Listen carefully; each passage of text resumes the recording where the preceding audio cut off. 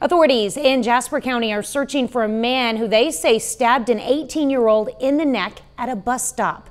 This is a surveillance image of the suspect and the car he's believed to have been driving. Authorities say they responded to the bus station in Dunwig and found an 18-year-old from Broken Arrow, Oklahoma with a stab wound to his neck.